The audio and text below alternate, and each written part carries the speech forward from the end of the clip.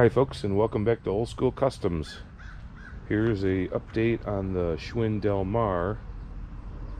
This was intended to go to Florida with me, and it just was not, I just didn't have the time to get it all together and make it reliable.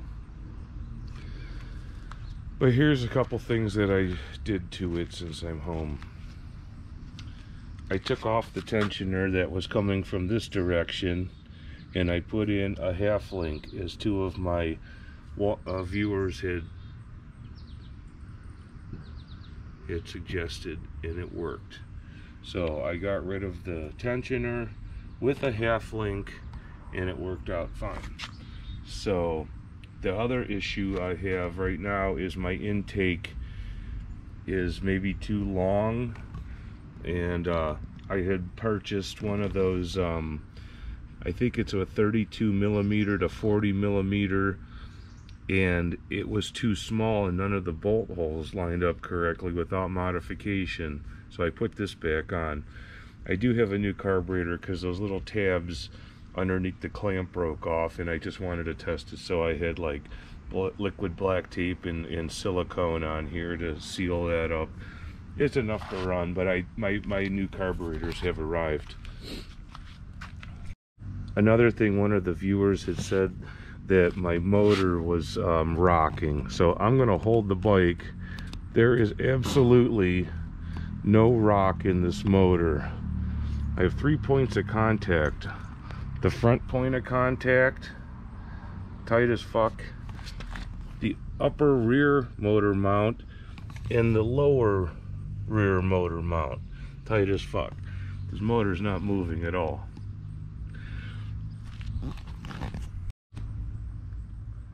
Couple viewers were bewildered why I would put a shift kit on a bike with no gears.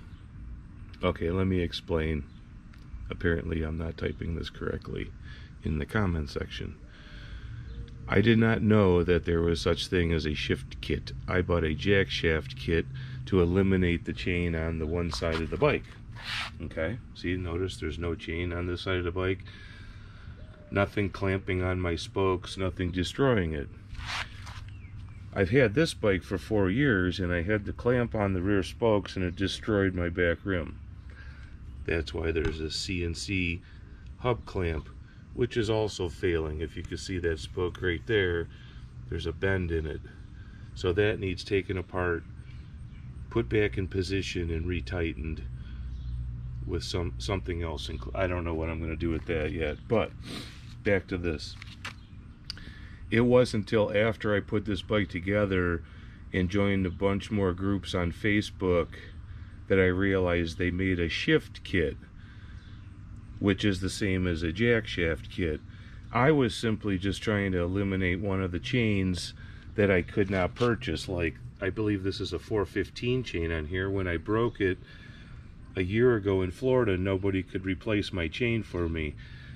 So I thought to myself, well, I'll put the Jackshaft kit on, and if I break one of these chains, this chain or this chain, I could go to Walmart and replace them. So I was not aware that there was such thing as a shift kit, which is an awesome idea. And this motor will probably get removed from this bike at some point, and I'll put it on a bike with gears. I have another Schwinn Frontier that is green. I might put it on, or another Schwinn Frontier that's gray. I have several bikes that are top prospects for the shift kit, 21 speed bikes, which would allow me 7 gears to shift from the rear. Correct? Okay, I think I'm correct on that. So you're eliminating your front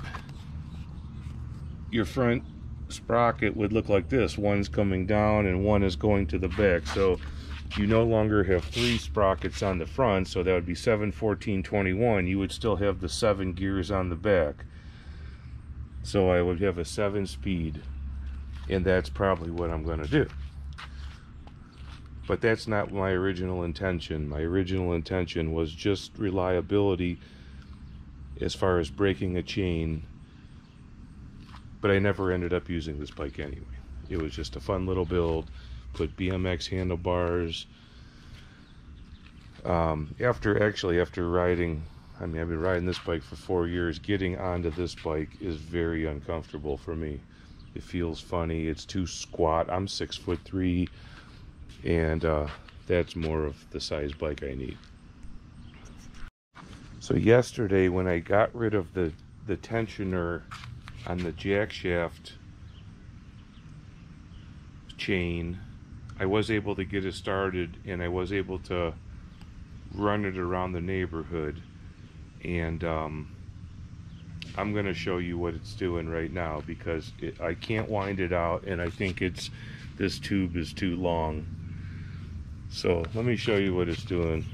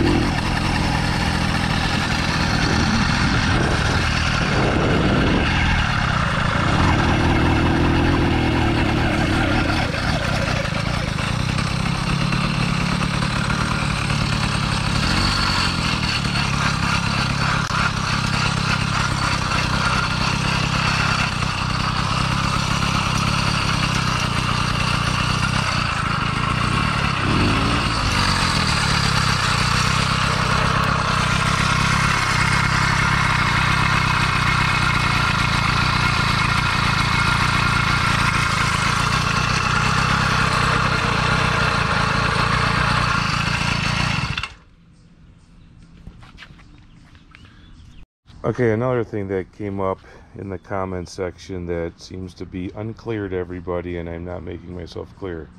This is the kind of button that I prefer. Watch. I touch this, ba-doom, and I pull this in, and da-doom, while I'm riding. Now this one, oh, and look it came broken. And I actually have to, like, what do I move it like this? Or do I move it like this while I'm in an intersection? That's what I was talking about. It was a piece of shit, and I replaced it with these. They were like $6 or something online. I bought half a dozen of them. Voila. So for now, I need to figure out a different intake and put the new carburetor on. I think that's a lot of my problem, and why I'm running bad is not winding out.